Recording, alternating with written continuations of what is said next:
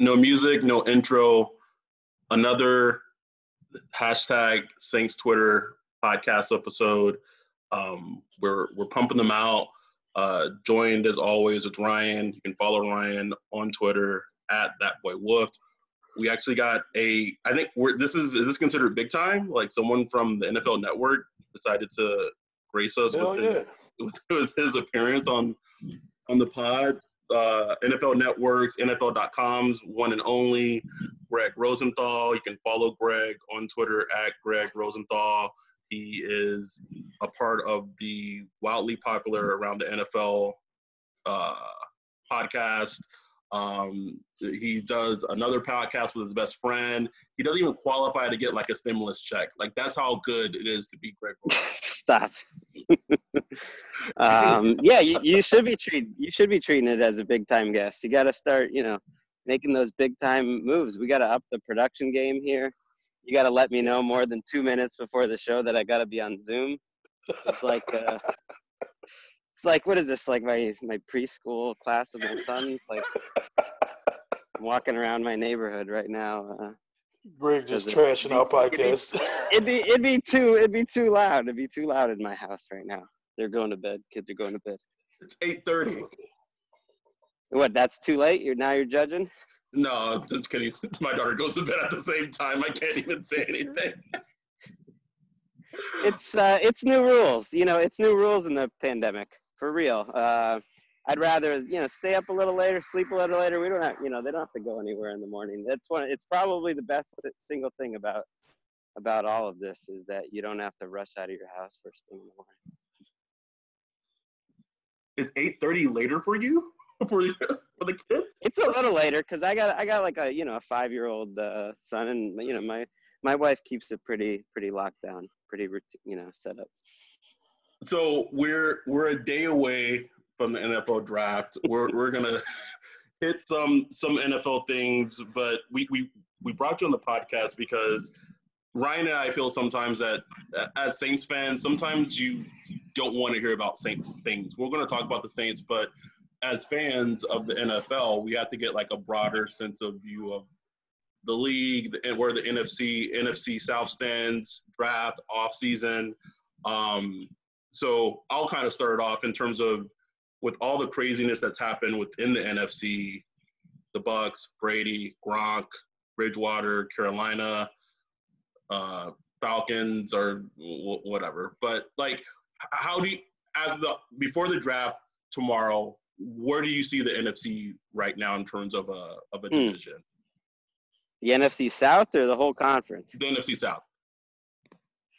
I mean, I think the Saints have the best roster in the NFC. And they're the team that, if I'm making like kind of the list of like teams I'd be surprised if they didn't make the playoffs, which is sort of how I value it. They would probably be atop that list for the NFC. So like you have to start there with the division. The Panthers, the Falcons, the Bucks are, on paper a lot better. I think their defense is the reason why I believe in them a little bit more. They finally have some people in the secondary and up front, and I like what Todd Bowles did. So they're frisky, and I think either of the other two teams could be frisky. It's probably along with the NFC West, I think the best division in football. But man, the Saints, Sean Payton's feeling so good he doesn't even need to do an off-season program. That's how good he's feeling about it.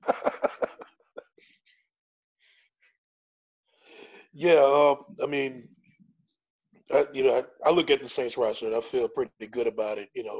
Obviously I could pick it apart. Pete, Andrews Pete, or linebacker position, or things like that. But that's just a fan's take. But when you look at it from a global view, it's a pretty good roster. But I mean, with the Bucks, I mean, you're a Patriots fan. You're well known. And you know Brady well. You know Gronk well. You know that connection. I mean, realistically, if it works out, let's just say it works out. What does that look like for the Bucks? Like, what does it working look like? Is it a Super Bowl? Is it what?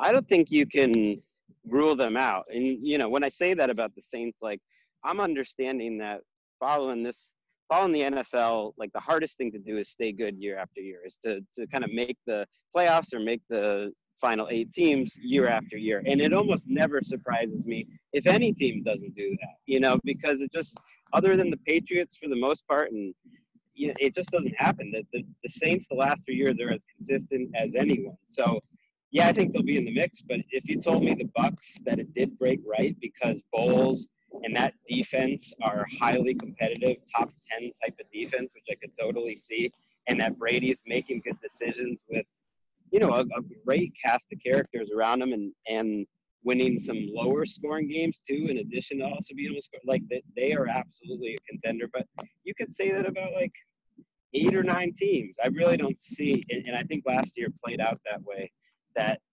halfway through the season you could see a ton of teams being in the mix, and that's just how it goes. And I think the Bucs would have a chance. Why not? Great. Are you surfing right now? I'm walking around. Why? What's going on? Am I like? No, you're fine. So what are your thoughts on? I mean, the Saints didn't add a lot in terms of during the offseason, but the big kind of piece that they did add to complement Michael Thomas was adding Emmanuel Sanders. From the outside perspective, like, what were your thoughts on them adding help in terms of additional wide receiver weapons for Drew Brees in the offense? Yeah, I thought that was a great move, and I wouldn't be shocked if they got another in the draft. I mean, what do you guys think? I could see them going in a lot of directions. I could see them being the team that takes Jordan Love, which would probably annoy Saints fans. But sitting at 24, like, I could see adding another receiver to that group because they really don't have anything else that's screaming, and that's where the value might be at that point in the draft. Yeah, I mean, wide receiver is definitely, from what we're hearing, wide receiver is, it's one of the key positions that they'll be looking at 24. And Jordan Love is a real thing. It's not, it's not smoke. It's like, like if he's there will be a decision to make. And we all know the whole Patrick Mahomes thing from a few years ago. Will Sean Payton look at that and like, will I pass this up again? I think he'd make the move if I'm pretty much 90% sure if Jordan Love is there, he's pulling the trigger on it.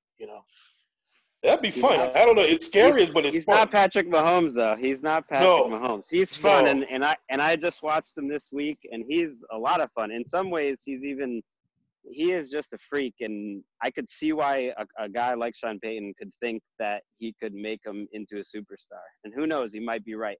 But Love has a lot more red flags in terms of making bad decisions. And he seems like that boomer bust guy that guys take with late first or second, and it usually doesn't work. But I can totally get why a team would do it because he's wild to watch. So I know the draft isn't your expertise. You're no Mark Sussler, but I'm into it this year. I think I'm more into it. I was just talking about this with my wife, not to cut you off. I'm sorry, Adam, but she said you're more into the draft this year than like any time I can remember. I think it's because there hasn't been any sports. So there's nothing to do. Nothing. Absolutely nothing. I mean, see, people, but there's a lot with the kids. I feel like I'm busier and on some level because of the kids, but it's just like, when was the last time I wasn't like doing something related to sports every day? So I might as well do this. Go ahead. I was just saying, since you're a certified draft expert this draft season, what are like just some of the general takeaways in terms of just guys that you watched and who you like, watching and things like that? Doesn't matter position, anything. Just because it's the last thing I did, I was thinking about the running backs, how I do think that there's a time in the draft where these running backs have value. I think this is a pretty good running back class, and I get not taking, a guy in the first unless you think he's really, really special, and DeAndre Swift might be that guy. But I think the value started hitting you like in the second round, like a second-round running back. If you need a running back in the right system, you want them on your rookie contract. He's going to end up having more value, especially a guy like J.K. Dobbins, who I really like. I like Cam Akers a lot. Like, to me, those guys are going to help your team more than a ton of the premium position picks that end up getting taken in front of you, and they're like safer evaluations. It depends what kind of team you are, but if you're a team that's like ready to go and that's going to add something to you, like the Bucks, for instance, who I think will be taking one early, like these guys, I think it's a good class. It's a lot of guys that would have been first rounders 15 years ago. You know what I mean? Like J.K. Dobbins would have been a first rounder 15 years ago. He just would have. Jonathan Taylor, who I'm not as in love with, he would have been a first rounder 15 years ago too. He would have been a top 15, 20 pick. It's just a different league. Definitely. Yeah, it's yeah. I mean, I love the running backs. Obviously, the wide receivers are the showcase. Any wide receivers? I mean, you have any faves so far, or anybody that you can see just balling out on Sundays?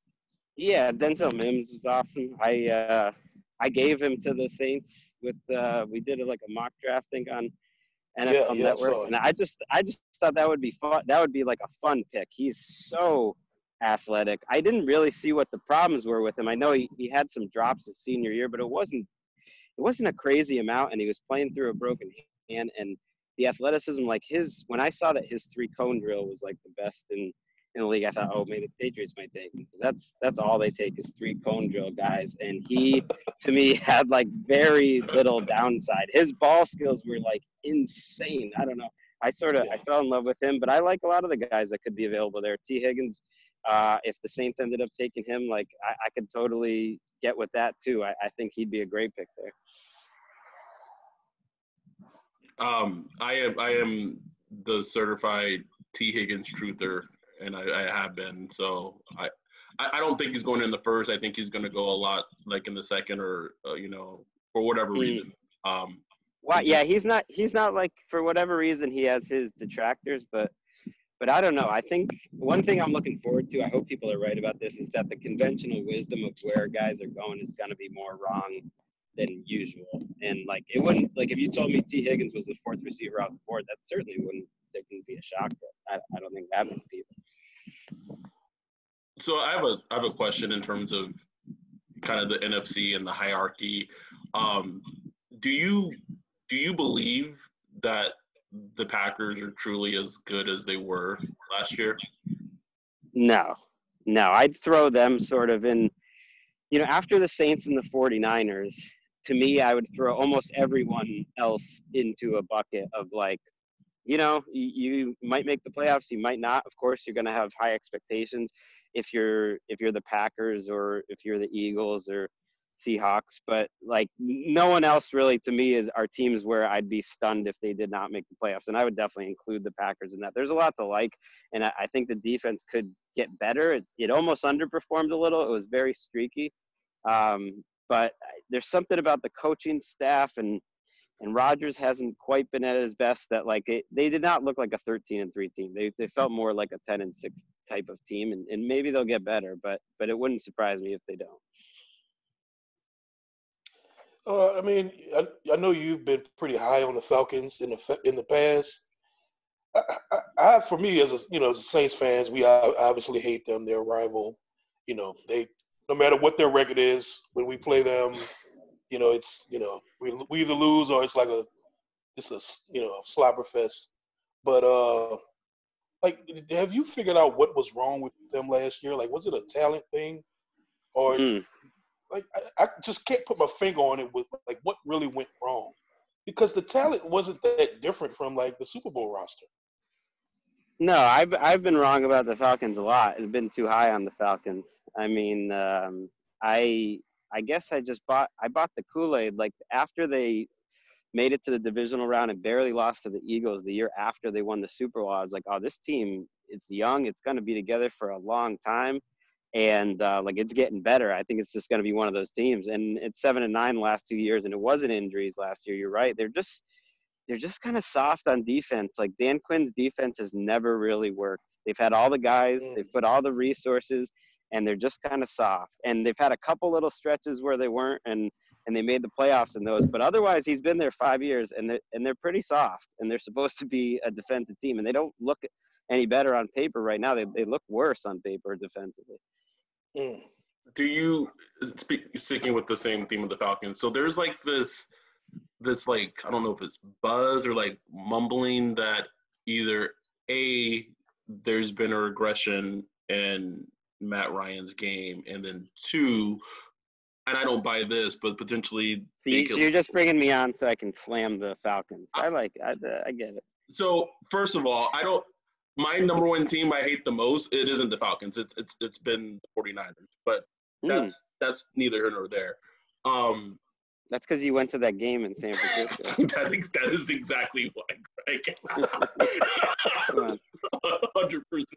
But that said, do you buy into that, and also do you buy into potentially the Falcons looking to draft their quarterback of the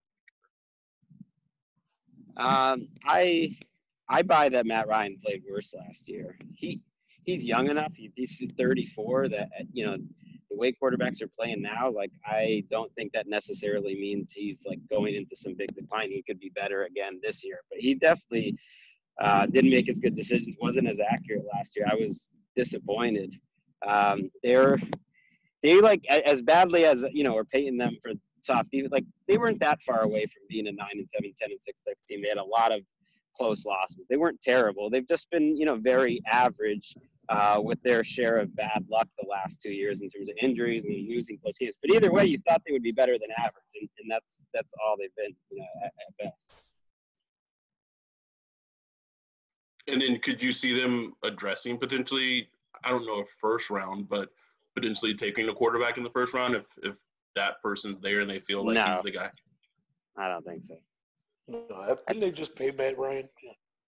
Yeah, I mean he's 34, and that used to be old, and who knows, maybe he will fall off a cliff. But it's like 5 years younger than Phillip Rivers, who just got $25 million.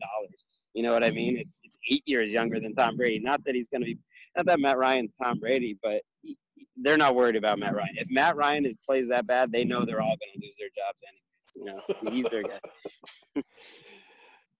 Now with the Panthers, the Carolina Panthers, obviously you can't predict anything with them. I mean, it's a completely new roster, front office, ownership, you name it. You got Teddy Bridgewater at quarterback, well known, as Dan Hansis points out, his 6 air yards per attempt. Well, now I gotta go, and I gotta hear that on this show too. It's like every host that I go to is just making fun of Teddy. No, I like Teddy. Teddy's my guy, but Teddy went undefeated for you guys. You guys should love Teddy. We love him forever. Who knows? Maybe if he was starting that playoff game, maybe they would have won. All right, calm down. I blocked a lot of people saying that. It would sort of be an honor to be blocked by you. I mean, I would miss the retweets and miss the jokes, but I would feel like I've really achieved something to be blocked by you. No, I've been mad at your takes before, but you still hadn't got the block. So. With the Panthers, like what do you even expect from them? It's like I'm trying to figure it out. Yeah, I don't know. They're probably, I'd have to think about it, but they might be the team I have the least feel of anything of what they're going to do, just because Matt Rule you think is going to be a little different than a lot of the head coaches out there. It's a little bit like Kingsbury, a year ago. The difference being though is that there's not a lot of NFL coaches on that staff, even like assistant coaches on defense either. So it's a total mystery, but they're not. You could say this about 26 teams. It's like it's not a terrible roster. People are saying they should blow it up. It's like they have too many good players to blow it up. And if he's a decent coach, it's like it's not that hard to win 7 or 8 games. I feel like if a couple things break your way, if they were better than that, then he'll show that he's going to be a hell of a coach and it's going to be a problem for you. I think Teddy can win if the right things are kind of set up for him. I mean, Joe Brady was literally a low-level Saints offensive assistant, like a low-level guy. I barely knew who he was, and he rips apart the college, the college football last year, and now he's a freaking OC, and it's like I'm just so interested to see what happens because I have no idea.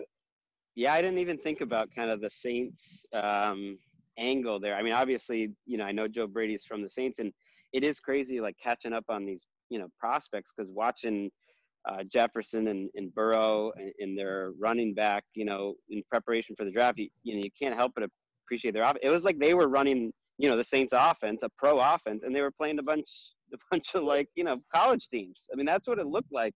But you can't tell if it was like how much of it was talent, because it was a very talented team, and how much of it is just Joe Brady about to come into the NFC South and be the guy that Sean Payton never saw coming. You know what I mean? Just just crazy. End it, end the whole thing. You know. Poor Lombardi, Joe Lombardi, the Saints quarterback coach, who was supposed to be like the next Sean Payton in Detroit. Also, poor Pete Carmichael, who's just always just going to be just in his place. So, you are unofficially the hashtag swirl tendencies when it comes to black quarterbacks. So you have this love for them, Cam, Winston. I mean, not you know, it's not a blanket statement, but yeah, it's fair. So don't forget Gino. Like it's a long Gino's list. big. I jumped off EJ Manuel pretty quick. I'm trying to think of So that said, there's this, you know, mumbling potentially that I don't know if I buy it with so much Cam, but potentially the Saints at some point, obviously after the draft, maybe bring in Jameis and try to have another Teddy Bridgewater situation with him. If that ever were to happen, would you think that he would, you know, accept being a backup at least for a season and could? Wait, did you just say the Saints? Yeah. You were cutting out for a second. I didn't know. I have not heard anything about that. Yeah. There's some whispers. In terms of, do you think he's salvageable? Oh, for sure. I mean, he had his problems last year, but you can't be that bad and throw for 5,000 yards. You know what I mean, like he obviously has inherent problems that maybe the best quarterback coach like Sean Payton can't fix. But he's still better than a lot of starting quarterbacks out there. He still does a lot of things at a really high level, including like, you know, some next level quarterbacking thing. That's the thing that probably drives coaches crazy about him. I think Ryan Fitzpatrick is a similar guy to me, who I think sees the game very well and calculates like risk on certain things just at a totally different level that people and it's helped Ryan Fitzpatrick, you know, kind of max out his, but you don't want your franchise guy to be like that. I do think, by the way, Winston, if he went to New Orleans, I mean, if he was going to sign, it would be because, you know, he wants to learn from Drew Brees and he's cool stepping back for a year and he sees the potential of possibly taking over. It would actually be the best thing he could possibly do, and it would shut up all the Taysom Hill believers, which would be a fun kind of side effect. Whoa, Taysom Hill heat? Where is this coming from? Well, it's just like all we ever hear, here's the next Steve Young, and yet, they're maybe going to take a quarterback in the draft, or maybe they're going to sign Jameis Winston. It's like, if he was actually the next Steve Young, you know, you would let him play over Teddy Bridgewater, please. Yeah, the thing is, Sean Payton loves Taysom, but like ask Sean Payton about tight end Josh Hill, and you would think Josh Hill is like the best tight end since Antonio Gates or whatever. I mean, that's just Sean Payton. Yeah, that's fair. The only thing I will say for Taysom is that whenever this pandemic is over, he earned me essentially like a drink and dinner on you. So I'll always be appreciative of Taysom. That's true. That's true. I said he would not get a first round tender, and you know your team better than I do. That's for sure. Do you have any other thoughts leading up to the draft tomorrow? Any thoughts overall on? Well, I mean, we didn't even really touch on the AFC really. I guess we can go around, to quote Dan Hansis. Just quickly touch on the AFC and kind of how do you view the AFC as a whole?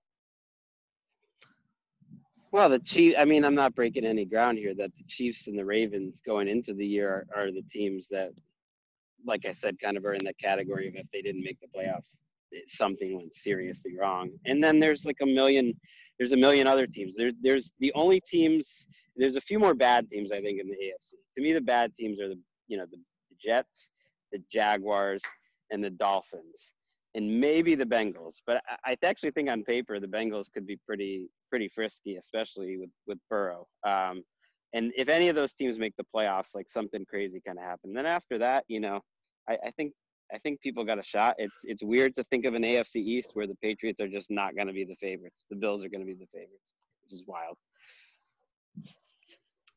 My last question, Greg. I appreciate you for coming on. I don't know if you watched any of the rookie quarterbacks, but I mean, are you Joe Burrow or Tua? Like who kind of floats you? Tickles your fancy a little more. I guess Burrow, just because he's healthy. I'm not. It worries me when you're talking about the number one overall pick and he's 24 years old. I feel like that gets lost a little bit, that he's playing against some guys that are 4 years younger than him, 5 years younger than him. I mean, that is a massive difference. But when people are comparing him to Andy Dalton, it's like Andy Dalton is not making the plays on the move and out of structure. Joe Burrow. People are doing that? Yeah, people are well, in a worst case scenario, he's kind of like an Alex Smith, maybe an Andy Dalton. And I sort of get the Alex Smith a little bit if you put it yourself in a 2006 mindset. But man, this guy is so athletic, and it was just an uncanny season. You're just worried, I don't know, that the ceiling isn't quite as high as you would like. But Tua doesn't seem far behind. So Ryan kind of tweeted about this. Do we even have a feel for what Zach Taylor does on offense? Even after a full NFL season has been played? Yeah, that's fair. I mean, initially they looked like they were just trying to do what the Rams were doing, and then they mixed it up a little bit more. Andy Dalton actually looked okay for a couple games. He really there's some games where I saw him and I was like, oh, he's fine. He's at the Dalton scale. He's fine. Yeah, in their defense, they were ravaged by injuries, and it's you're probably not going to win if you're the Bengals without Andy Dalton and AJ Green. You're probably going to look like a flaming, pile of, I don't know, are we allowed to swear on this? But what are you gonna do in that scenario? What do you got? You're the Louisiana guy, Ryan. What's your feel on Burrow? Look, I'm not even an LSU fan. I watch a little bit of them during, if they win, it's okay, cool. But it's not like I'm some LSU home. I really don't care if they win or lose.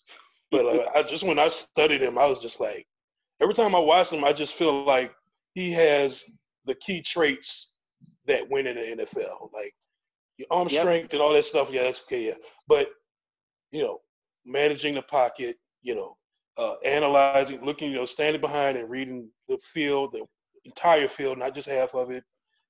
Going through progressions. The anticipation, putting the ball in front of the wide receiver so he can get the yards after catch. Reading the safety, just all those little things that the quarterbacks that really do last in the league, he just showed it. You know what I'm saying? And I mean, Tua did too to a certain extent, but Tua, not that it's a knock on him, but he was just so safe in that system. He's so protected. Everything was just worked. Everything worked around in his system. Where Burrow, his offensive line wasn't really great. And he had to be creative in the pocket a lot and kind of create on the move. So I just kind of itch towards him, but I really love Tua too. I think Tua, if he's stays healthy, I think he's going to be a stud too. He's like a Russell Wilson, Drew Brees kind of mix. It's just So I like both of them, but I would sway towards the Burrow side a little bit. I just hope he succeeds with the Bengals. I know everybody trashes the Bengals and Mike Brown and all that, but I'd just love to see them, get a great quarterback and, all out. Yeah, I used to love their team.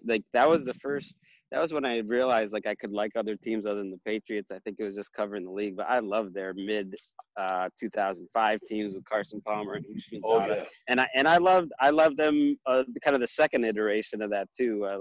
You know, the early part of last decade, and even some of the Andy Dalton teams. You want those fans to get something. I'm with you that to me they're very similar types of players, seeing the whole field, getting rid of the ball really quick. Tua's release, I think one of the reasons it looks like the system is so good, and the system is so good, but it's because Tua had it mastered so early. And I think that's the things that people talk about, that I've talked to and listened to, and you can see it in the game too, is that he processes and sees, you know, all four receivers and things so quickly, and he has such a quick release, and everything is just very quick. And it's kind of a hard thing. I don't think I'm not good enough, like grinding film or knowing what the quarterback sees to really be able to truly appreciate that, because you have to just kind of trust the people that do know it. But that's where he gets the comparisons to Breeze, and that, you're right, that is kind of what makes you successful in the NFL. The only thing is the injuries. I mean, 3 surgeries is no joke. I feel like the other two ankle surgeries kind of got lost in the shuffle because you're thinking about the hip, but that's a worry. That's a worrisome factor. Other than that, he seems about as safe to be like a solid, above average starting quarterback at worst as about anyone. I mean, Burrow seems to me like a higher upside and maybe a little higher risk, just because he was like older and it was 1 year, and you just haven't seen it as much as you saw it with Tua. So we asked you all the hard hitting football questions. The last one I have for you is, how's the beard coming along, Greg? Quarantine beard? We out here? Yeah, it's happening. I mean, we all decided to do it on around the NFL. How you look? I don't know. Like, I don't know. Now I'm already sick of it. I was enjoying not having a beard, but we agreed to do it like as a foursome, so it's happening right now.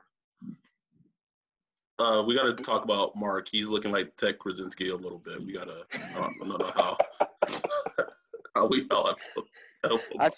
I feel like that fits the brand, though. You know, that's perfect. That's my guy. Mark's my guy. Mark's hilarious. But we thank you for coming on. You are like you're not a part of #Saints Twitter, but I feel like you're a member by proxy of, you're kind of close enough to it, so you're an unofficial member of #Saints Twitter. You can follow Greg on Twitter at Gregg Rosenthal. List all his work, read his article. What's the last article that you did that was worth something? Oh, damn. I mean, I know I was rambling on a little bit, but shit. I mean, you can't have people on and just come at them like that. I am writing every night of the draft. I had some good GM rankings. I gave your boy Mickey. The last thing I wrote was good, actually. It was some GM rankings. Those take a long time. And I gave your boy. I finally decided to just give Mickey Loomis some love for all the financial jujitsu he's done over the years, and it's given Peyton and Ireland some love too. Because if I'm gonna say they got the best roster in the league and they are the best team in the NFL on balance over the last 3 years, which is weird to think because they haven't been in a Super Bowl, but they have been the best over the last 3 years, like combined. Like if you took them all, adding them up, you got to give Loomis some love. And the Pelicans are still in New Orleans. What that Jeff Ireland text that he sent Loomis during the Senior Bowl. It's like the best text in history. Like, so I know you're going to be crazy busy tomorrow. So obviously listen to the recap of the Around the NFL podcast, recapping the draft. What's your guys' schedule upcoming for the next couple of days? I'm liking it. I mean, I'm watching a draft at home for the first time. Oh, it's the best in a long time. It's the best. I'm trying to think when the last time would have been, but it would have been a long time ago, maybe about 2006 or so. So the year you graduated high school. Because I used to go in New York. I think I went to the draft that year. I think it was probably 2005, but I'm going to have my kids watch it, and I'm going to be writing the column at the end, and then we got the podcast every night right afterwards. My kids are into it. They love football.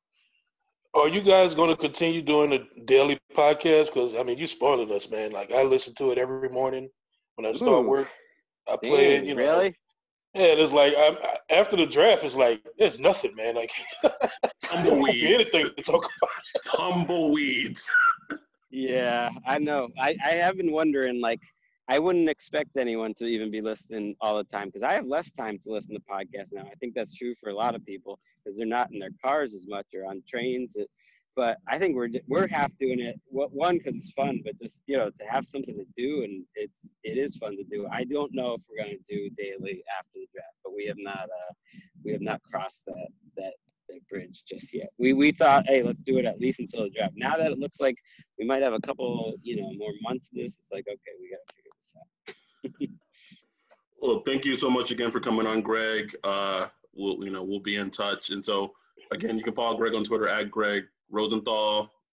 Ryan, thank you for joining me as always, man. Having fun getting on here, just chopping it up a bit, talking about football, talking about the Saints. You can follow on Ryan on Twitter at ThatBoyWolf. Don't follow me on Twitter because I'll probably block you. And with that, we're out.